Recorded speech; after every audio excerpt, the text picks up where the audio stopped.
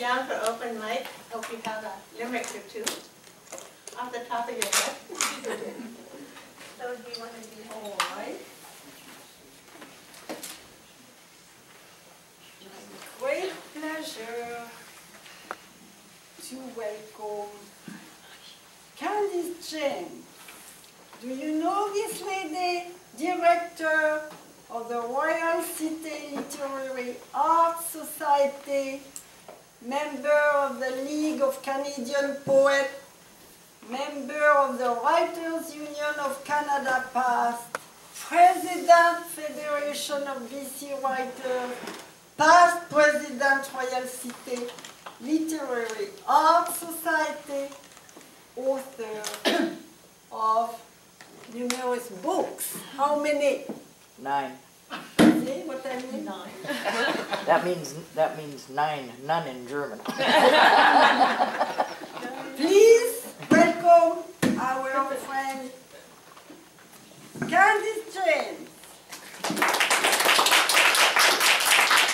Thank you. Thank you so much. This strange little thing here. Oh, well, let's see. It almost feels like it's going to attack me. What? I'm going deaf and enjoying every minute, Cliff. I didn't hear a word. Anyhow, I'm going to do 2 poems, so I'll start with the one all of you I'm sure will like, and then I'll end with the one you might not enjoy so much. This one's about poetry. About poetry. Everybody thinks of poetry a bit differently, I believe. This is how I think of it, and it's called the afterglow. Words come together in unisons and forms. Some create tsunamis, others summer storms.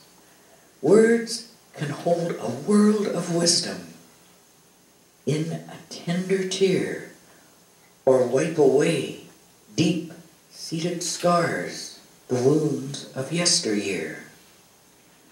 Poetry is a horse of another color, a mare that's thrown its shoe, a dog that's slipped its collar, an independent wildcat born of another ilk, purring satin stanzas, weaving them with silk. When words are linked in meter or wrapped inside a form, they weave a magic world of heartbeat and mind storm.